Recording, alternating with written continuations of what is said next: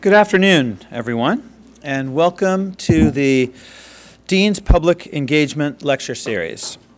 Today we are unusually fortunate to have with us in the building again, he's been here before, as you will see, Chief Justice Lloyd Karmeier, the Chief Justice of the Illinois Supreme Court, and thus the highest-ranking member of the Illinois judiciary. Chief Justice Karmeier is a double Illini, earning both his Bachelor of Science degree here in 1962 and his JD degree in 1964. And you might wonder, well, how can there only be 2 years in between those? Well, back then they did a lot of stuff like that. So the world has changed. And his work and career are greatly admired and closely followed by our students, by our faculty, and by our alumni. After graduating from this law school, Chief Justice Karmeier served as a law clerk at the very court he now heads in the chambers of Illinois Supreme Court Justice Byron O. House. He then served as State's Attorney of Washington County, Illinois, went from there to work for a year in the chambers of United States District Court Judge James Foreman. He also practiced law at the firm of Holt, House, DeMoss, and Johnson for many years, before serving as resident circuit judge of Washington County from 1986 to 2004, at which time he was elected to the Illinois Supreme Court, and he became the 120th Chief Justice of that great court in 2016. He's the recipient of innumerable awards for his distinguished service to the bench, the bar, his alma mater, and his community. He was named Citizen of the Year in his hometown of Nashville, Illinois in 2006, where another great jurist, my former boss and mentor, U.S. Supreme Court Justice Harry A. Blackmun, was also born. He received the Harold Sullivan Award for Judicial Excellence from the Illinois Judges Association in 2010, and the Joseph Bartolak Award from the Lawyers Assistance Program in 2015. The following year, he was named Chicago Lawyer Magazine's Person of the Year, and perhaps most importantly, the College of Law here conferred upon him the Distinguished Alumnus Award in 2006. His topic for today, the continued, if not increasing, significance of state courts in our country's legal system, could not be more timely nor more important. In law school and in the headlines, we often tend to obsess about federal institutions, the President, Congress, the U.S. Constitution, the U.S. Supreme Court, and these institutions are fundamental, to be sure. They set the broad outlines within which state laws and regulations must operate. That's an implication of the Supremacy Clause, of course. But it is in the midst of these outlines, rather than at their edges, where we often are discussing things, that most law and most life take place. Even today, with all the momentous struggles going on in Washington, D.C., the vast majority of the legal rules, norms, conventions, and practices that govern our daily lives in the most meaningful ways, whether it's education regulation and finance, family law, criminal law, property law, contract and tort law, consumer law, and the like, derive from state constitutions, state statutes, and state regulations, and are adjudicated and given life and meaning in the state rather than the federal courts.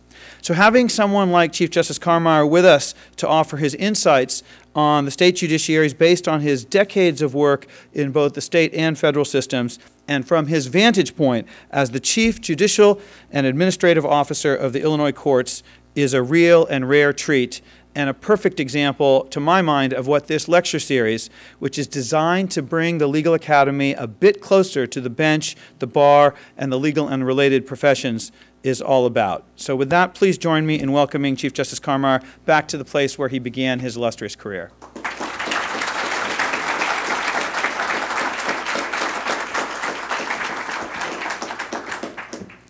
It's been a long time since I've been in this room. I think moot court was out the next room, yeah. There is still a moot courtroom down there. Okay, I was there. I was scared to death. Thank you, Dean, for that kind introduction. It's a privilege. It really is a privilege for me to be here with you all today, and I had the opportunity earlier to meet with Professor Salz's Illinois Constitutional Law and Policy class, and I assumed then that everyone would be dressed in suits and ties here today, like we were. Exactly. You know. One thing I observed to that class, there were two young ladies in the class with the other young gentleman. I said that was the sum total of the number of women in my entire law school class, and that's changed, and it's changed for the better. I got down to Champaign early. I came from Chicago. We were at a judicial conference yesterday, and the theme of the conference was strategic planning. And we had an expert in from the now senior status chief judge from the District of Columbia, Judge Washington, Mary McQueen, the president of the National Center for State Courts, and we had an all-day symposium on how do we plan for the future given the changing demographics of not only the practice of law but of what's going on in the courts. And I intentionally left Chicago a little early so I could get and be able to drive through the campus. Last year I missed homecoming because I was being sworn in as Chief Justice right after that, and so I wasn't here at all. And I was amazed at what's going on in the campus, especially, Green Street I couldn't get through, and all of the new buildings. By the way, the court is going to be holding a session of oral argument at the Krannert Center. I'm not sure the date yet, but it's the second week of term. March 15th, professor says. We'll probably select two cases to hear, and we've had good feedback on that. Last year we did it at Benedictine University up in the Second Circuit the year before, a couple of years before we went to Ottawa, Illinois. And many years ago we came down to my district, the 5th District. Courthouse is the only courthouse that's still in existence and being used that Abraham Lincoln practiced in. So we've got a lot of history, and I shared that with the class here. I'm not going to do that with all of you about the history of growing up in a small town. As I was reading about the dean, I didn't realize that he had clerked for Justice Harry Blackmun, who was born in Nashville. And I will tell you one little story about Justice Blackmun. In 1987, on the 200th anniversary of the U.S. Constitution, I don't know if you were clerking for him. No, I drafted that. Okay. The 8th grade class in our public school wanted to do something special to commemorate the 200th anniversary of the Constitution, and they said, well, let's invite Justice Blackmun. And he came in response to their invitation. And the business and professional community put on a dinner, and I was the MC for that in the evening. And then we all went out to the grade school, and the grade school was filled, the gymnasium was filled, and you could hear a pin drop as he talked. And he finished his remarks by saying something like, the Constitution will go on for another 200 years, and on and on. And the only blight in the evening is someone yelled murder in response to Roe versus Wade. The Secret Service came around, and but then the next morning, I'm a judge at that time. He comes walking through the halls of the little courthouse we have in Nashville, Illinois, and he said, you know what I remember best about Nashville are the smells. And I'm thinking, I wonder what that would be. He said, I grew up visiting my grandmother. He was born there. His mother lived in Minnesota, but she came to Illinois to deliver, to be with her family. And they lived in one of the big houses right down from the mill, and so you had the smells of the mill.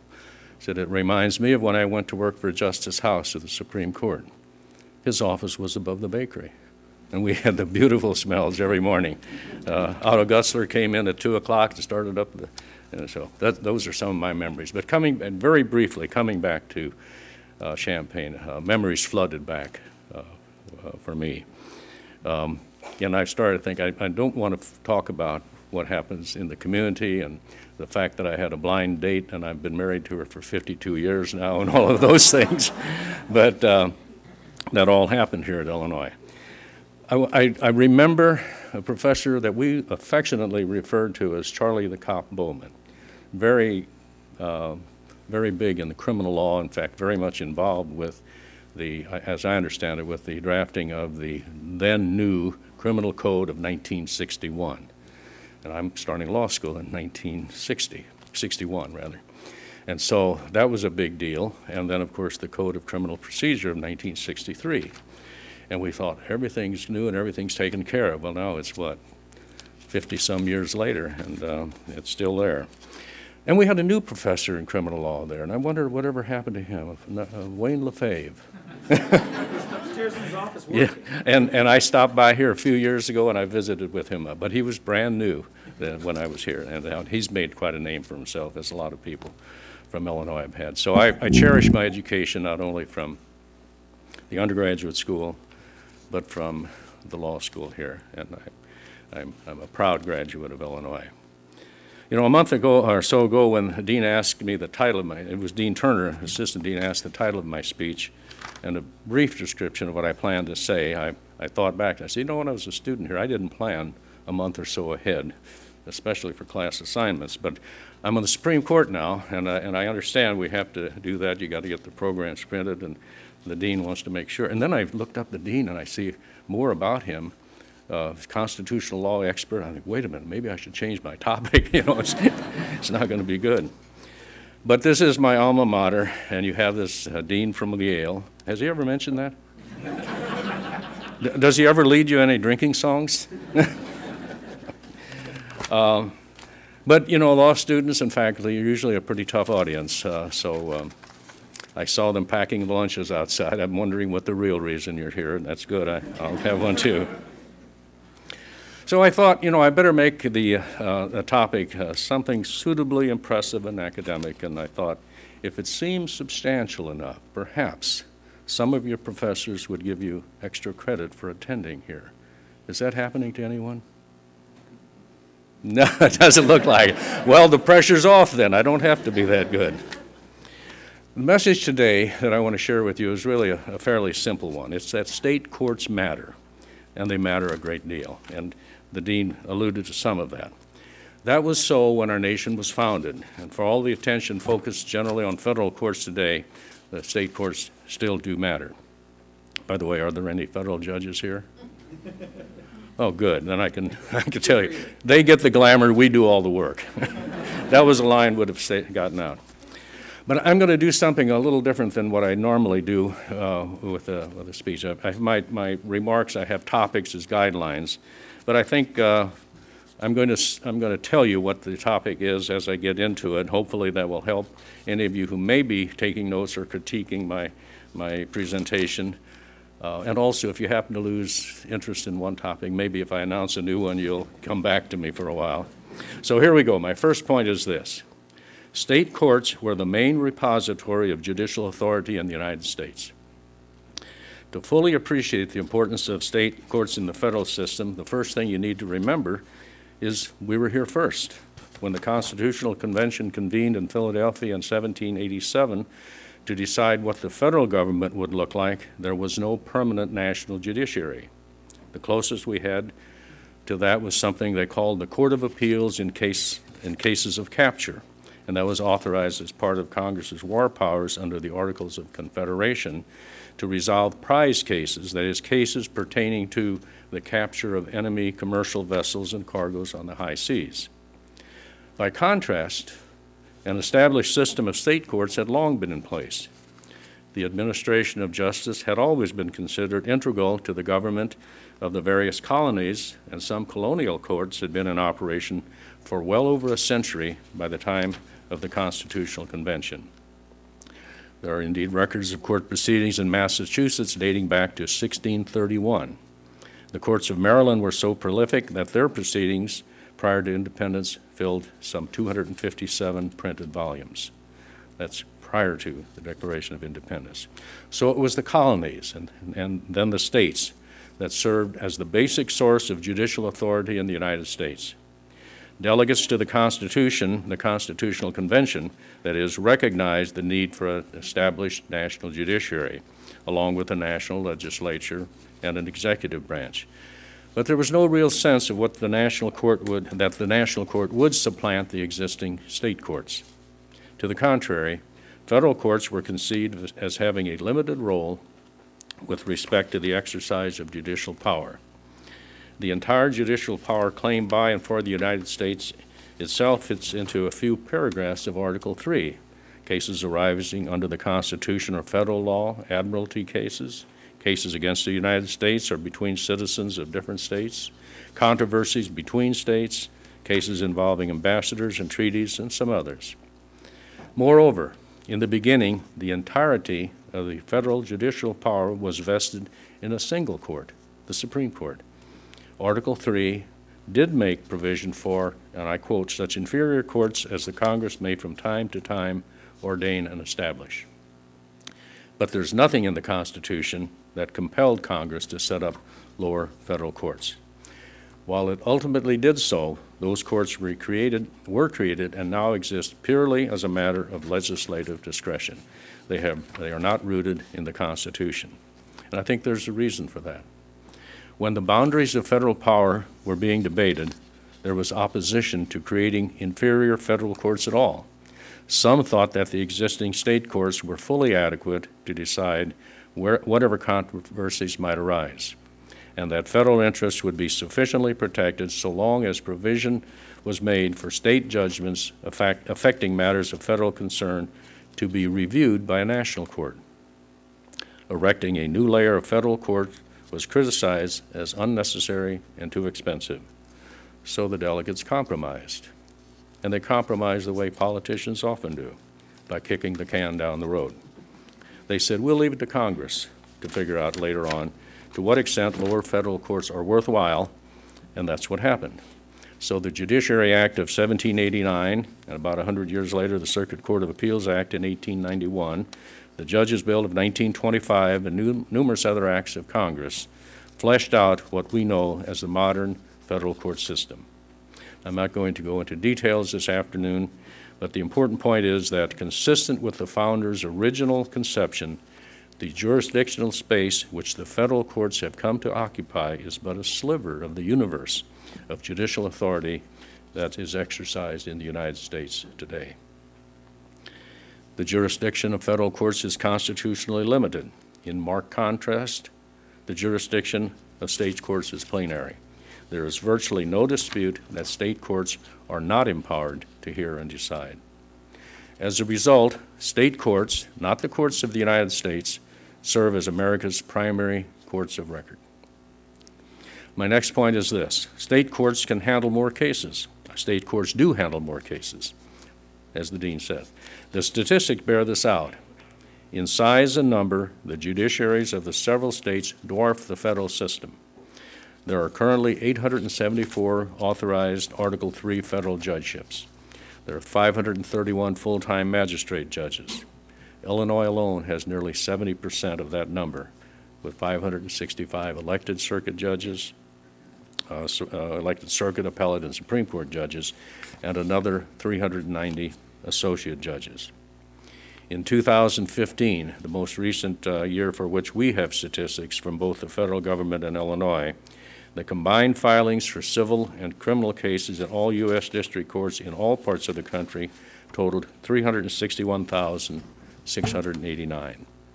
In Illinois, the total number of cases filed in all categories in that year was 2,707,414, nearly 7.5 times more. And that's just Illinois. Consider the 49 other states, Puerto Rico, the Virgin Islands, and Guam. And a few years ago, the Chief Justice of the Massachusetts Supreme Court reported that the number of new cases filed in state courts for that previous year totaled 48.5 million. You know, most people go a lifetime, and probably or happily do so, without ever setting foot in a federal courthouse. It would be unusual indeed to find someone who, at one time or another, has not had business of some sort in a county courthouse. For most Americans, in nearly every situation, the state court system is where the real business of justice is done. And if you come from where I do, in the smaller counties, the county courthouse is located in the center of town on the square, and everybody has to go by it at some time or other. And not only do you have courts, of course, you have the other county offices. My third point is it's important to note that state courts are accessible. State courts themselves are acutely aware that we are the primary place people look to resolve disputes and obtain justice. In recognition of that obligation, the courts of Illinois and elsewhere have turned increased attention to making judicial services more accessible to those who need them. In a recent interview with the Chicago Daily Law Bulletin, the just retired U.S. Seventh Circuit Judge Richard Posner condemned the treatment of pro se litigants by his colleagues. He told the paper, and I quote, "The basic thing is that most judges regard these people as kind of trash, not worth the time of a federal judge." I was going to tell a federal judge joke having to do with God and a federal judge, but everyone's heard that one, I think. The judges, he thought he's a federal judge, yeah.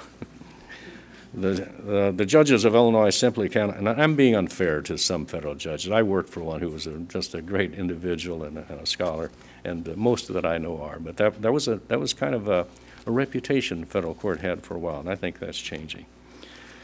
But in Illinois, we can't afford to be that way. In 2015, 93 of Illinois' 102 counties reported that over 50% of civil cases filed, there was a self-represented litigant, at least on one side. In certain types of cases, the number was as high as 80%.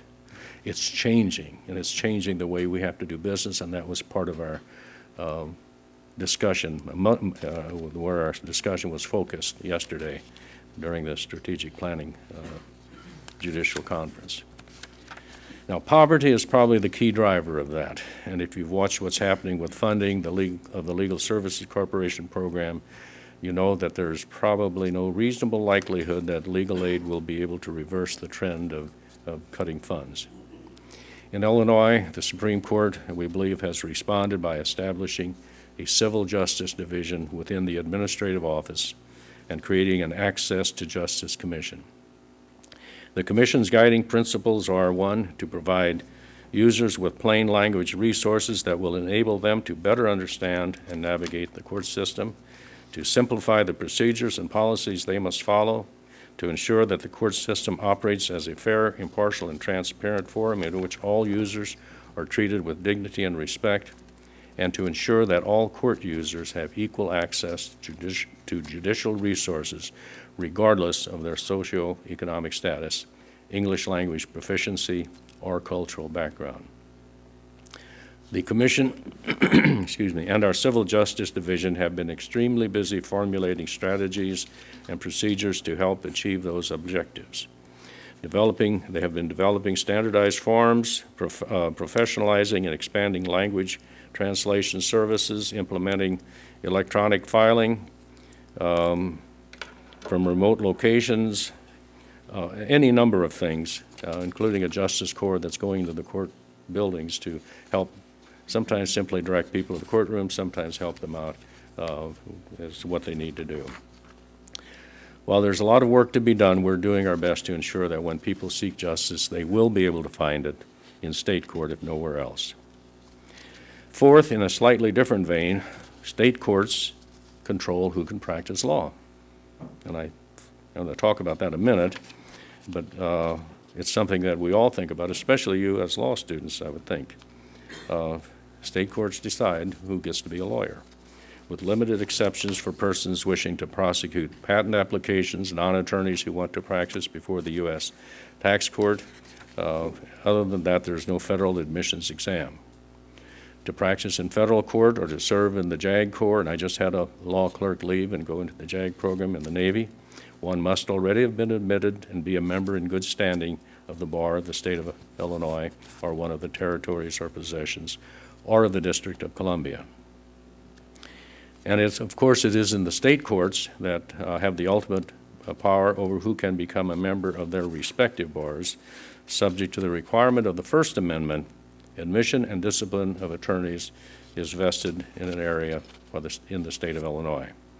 We have the final say on who gets in. We also judge lawyers who must be let out.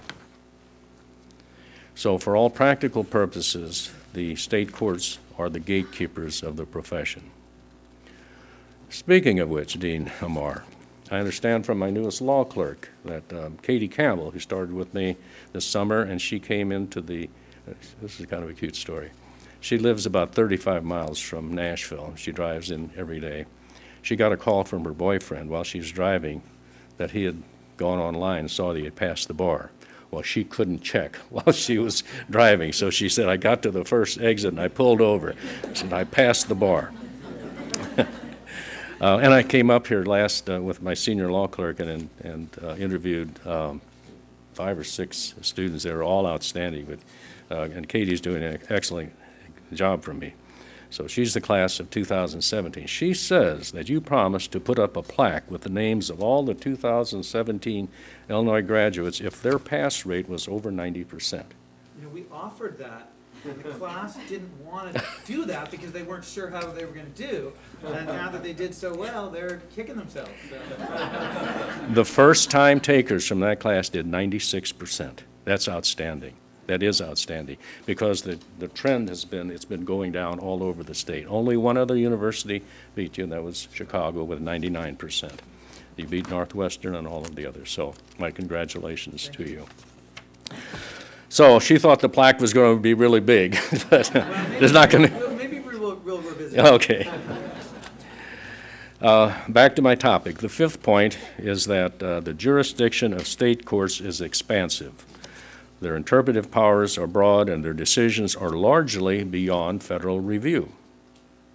It seems to me that the real significance of the state court derives the power from the rulings, and we see this in several ways. First, because the states of the United States are each sovereign powers, the decisions by state courts on questions of state law are absolute and cannot be overruled by any federal court under any circumstance.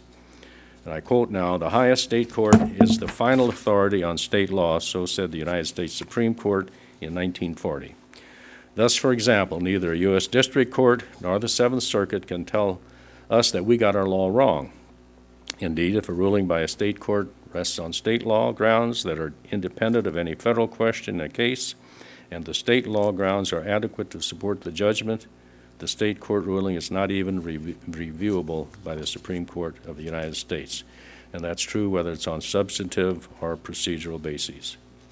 Moreover, litigants can't circumvent the binding effect of a state court's judgment by arguing that the court made a mistake in applying state law and that the mistake violated their rights to due process. So long as the judgment was rendered by a court of competent jurisdiction, federal courts cannot intervene. Outside of habeas corpus, if the loser in a state court proceeding attempts to attack the judgment in federal courts on the grounds that the judgment somehow deprived it of a federally protected right, the federal court will have no subject matter jurisdiction to hear it under the Rooker-Feldman doctrine. If the loser tries to relitigate in federal court to bypass the state court judgment, it's barred by res judicata. Because the overwhelming majority of civil disputes, civil and criminal disputes, are litigated in state courts, and because the overwhelming majority of those decisions turn on questions of state law rather than federal law, the net result is that virtually every decision by a state court is final once the state's appellate process is complete. My second point under that general 5th division is that the binding and conclusive nature of state court pronouncements on questions of state law is not limited to cases litigated in state courts. When a matter before a federal court is governed by state law, the federal court is required to follow the most recent pronouncement of that law by the state court. On questions of state law, federal courts must look to the state's highest court, the Supreme Court, first, but in the absence of any authoritative pronouncement from that court, they are obliged to give regard to decisions of the state's intermediate appellate courts as an indicia of how the state's highest court would decide the question. And if a federal court can't figure out how the state's highest court might rule, they can certify that question to our court. We have the right to take the question and decide it, and we have the right to not allow it. The state court can, or the federal court simply stops its case, sends us the question, how does that decide, or how do you interpret this law? Most states allow this, as does Puerto Rico. Our procedure is governed by our rule, Supreme Court Rule 20, and we generally accept certified questions from the U.S. Supreme Court and from the 7th Circuit Court of Appeals. I actually authorized the last one of those, which we allowed just last year. It was called Zahn versus North American Power and Gas. The question there was a relatively simple question, but it had not been ruled on, and whether the Illinois Commerce Commission had exclusive jurisdiction over claims that were presented against ARES, alternative residential electric suppliers, aside from Ameren or the large ones. And we said they did not have the exclusive jurisdiction. We answered the question, sent it back to the federal court, and they're going to decide on the claim. The important point I want to make here is that on questions of state law, federal courts must defer to the construction of the law followed by the courts of the state. They don't have the option of adopting their own interpretation, even if they think what we said makes no sense. Because of this, rulings of the state courts, particularly the highest court of the state, are not only dispositive of state court rulings or proceedings, they may also determine the outcome of proceedings in the federal court. There's another reason why state courts play a significant role under our constitutional order.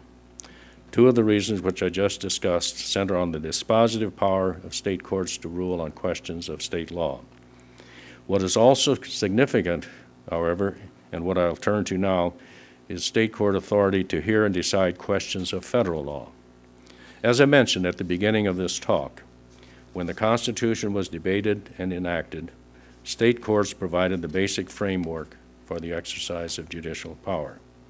There were serious questions as to whether and to what extent courts were needed beyond the U.S. Supreme Court itself, and Congress ultimately resolved that question.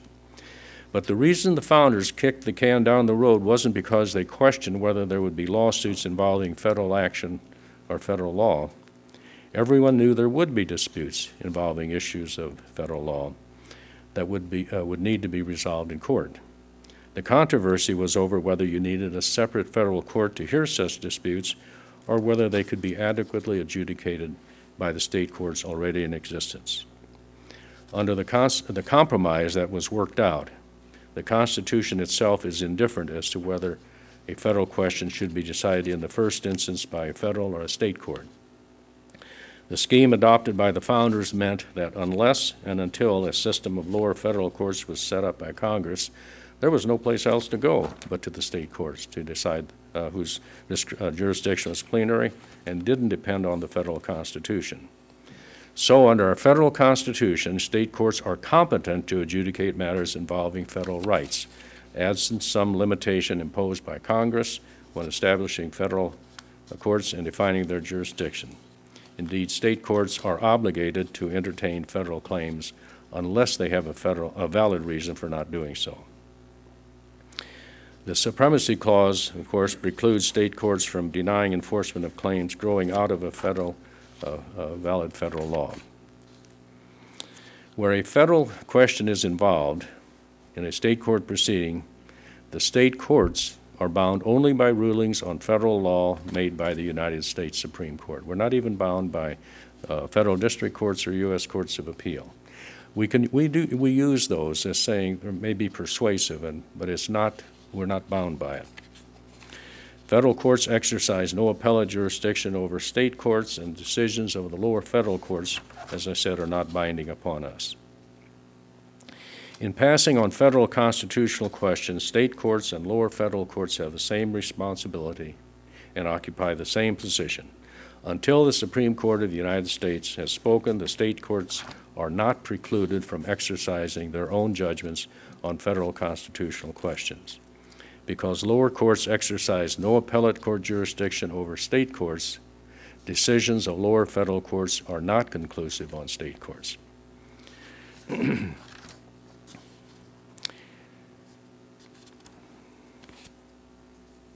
We have had one professor at, I think it is John Marshall Law School in Chicago, who has a number of times suggested that we should adopt Tim Riley, I think his name is. We should rely on the Illinois Constitution more than on the federal Constitution because we could make our rulings immune from federal review. And I'm going to get to a case in a little bit where that could have made a difference. While considerations of uniformity may militate in favor of our following federal precedent from the Seventh Circuit or from other lower federal courts, we are free to depart from that precedent.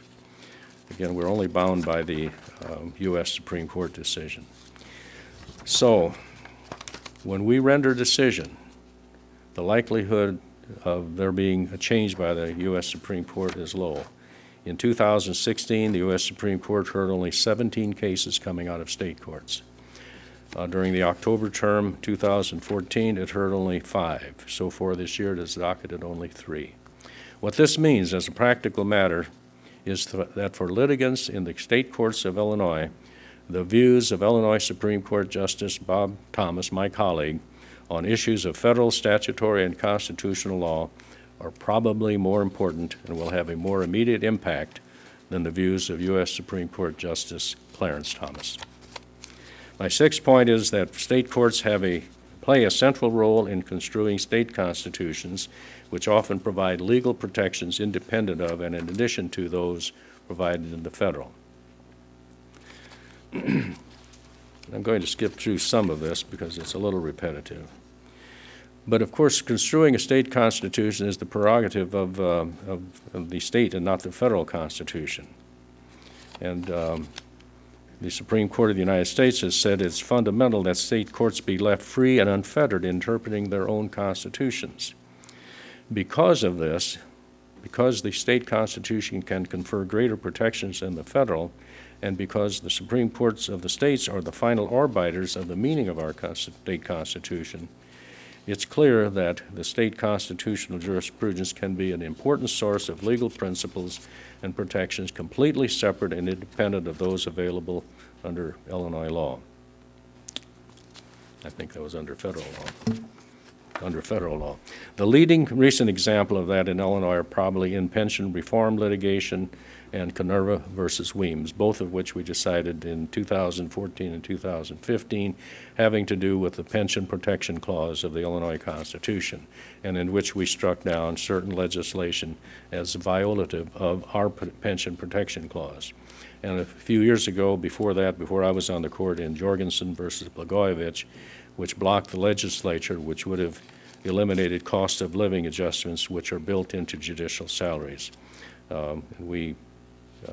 Our court invalidated that on grounds that it violated a provision of the Illinois Constitution that prohibited the reduction of judicial salaries during a judge's term of office. We had a situation a few years ago when our Illinois Constitution provided for, under Sixth Amendment rights, but the Illinois Constitution provided for a defendant having the right to meet the witnesses face to face. And it was a right we construed more broadly than the confrontation clause of the Sixth Amendment of the U.S. Constitution. The Constitution was amended, our Constitution was amended in 1994, making the state Constitution more consistent with the federal Constitution. So in many situations, our Constitution may actually be directly modeled on the language of the federal. In terms of abstract constitutional theory, there is no reason, even those situations, that state courts should not be entirely free to depart from U.S. Supreme Court's construction of analogous federal provisions and decide that the terms of the state constitution mean something different than the federal. That seems especially true and makes sense if the U.S. Supreme Court's interpretation of the federal constitution has changed since a state constitution was enacted. State constitutional guarantees, which once served as citizens' only protection against state action before the 14th Amendment led to making the Federal Bill of Rights applicable against the states, the constitutional guarantees would be surrendered to shifting winds of the federal judiciary if we didn't have the right to declare the meaning of our own Constitution. And we wrestle with that problem. The approach we have hit upon whenever we are construing provisions of the state constitution that are similar to or analogous to the federal is a term called limited lockstep, which was announced by Justice Garman in her majority opinion in People versus Karmeier. Karmeier is a case, it was a dog sniff case that went to the U.S. Supreme Court.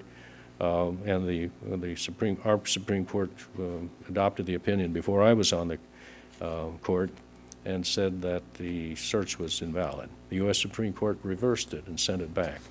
And so in rewriting it then, consistent with the federal Constitution, we said our Constitution means if it has the same language or virtually the same language, we're going to interpret that to mean the same thing as the federal Constitution unless there are indications that the delegates to the convention or the application of the Constitution, the committee debates, the reports, anything else that we could find that indicates the provisions of our Constitution should be interpreted differently.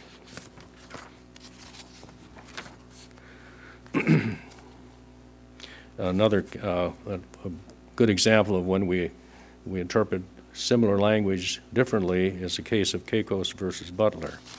That was the case that dealt with a recent amendment to our right to a jury trial. There was legislation that changed the number of jurors from 12 to 6 in Illinois.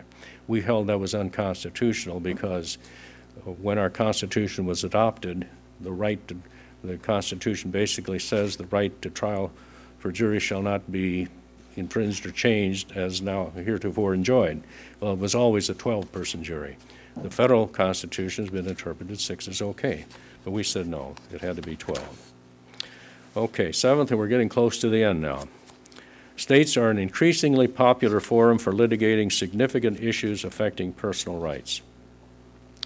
The robust nature of state constitutional jurisdiction will become even more significant as litigants look to the state rather than to federal courts to resolve issues regarding important personal rights. Historically, most criminal prosecutions take place in the state, not in federal courts. The Second Amendment defenses to firearm prosecutions seem to be a pretty active area in Illinois at the moment. We've had 4 or 5 cases where we've had to rule on those cases. We've also had some free speech rights rising out of citizens, can't remember the term now, take over Chicago or something like that, what the right of free speech meant in that situation. If there are any doubts that state courts can provide an effective venue for recognizing individual rights where the federal courts have declined to do so, consider this case. The infamous case of out of Georgia called Bowers versus Hardwick. In 1986, the U.S. Supreme Court said it upheld Georgia's sodomy law, holding that it did not violate the fundamental rights of gay men under the United States Constitution. As you may know, the case was ultimately overruled by the U.S. Supreme Court itself in 2003. What you may not know is that after the U.S. Supreme Court upheld the Georgia law against a federal constitutional challenge in Bowers, and 5 years before Bowers was overruled by the U.S. Supreme Court, the Georgia State Supreme Court struck down the same law on grounds that it violated the right, quote, the right to be let alone, guaranteed by Georgia's Constitution. So the state constitutional adjudication in that case resulted in positive change. But after recent elections, the gerrymandering of legislative districts has become a hot topic. And of course, that's going on in the U.S. Supreme Court right now in Wisconsin's legislative map. In Illinois, there was an attempt made to address gerrymandering in a different way, and that was through means of a ballot initiative. The proponents had enough signatures to get on the ballot. Everything was okay, but our Supreme Court in a 4-3 majority struck down the initiative on the grounds that it failed to comply with the Illinois state constitutional requirements. I would humbly submit the court's decision was completely wrong. For the reasons detailed in a very well-reasoned lead opinion, I wrote the lead opinion, joined in by 2 of my colleagues who forecast more dire things that would happen. I think what we said in those opinions, if that didn't pass constitutional muster, what can? And how can there ever be a change when the legislature has a personal interest in keeping the districts the way they want them? And finally, just a very quick point, state courts and courts in general provide stability when other governmental institutions stumble. It's increasingly become a problem, especially here in Illinois, where the legislature and the executive branch have not been able to do their work. There were times during the budget stalemate when we had the feeling that the legislature and the governor just decided to surrender the reins of government and let the courts decide who gets paid and when they get paid. And that's not our role. It should not be. Our job is to decide disputes, not manage the business of government.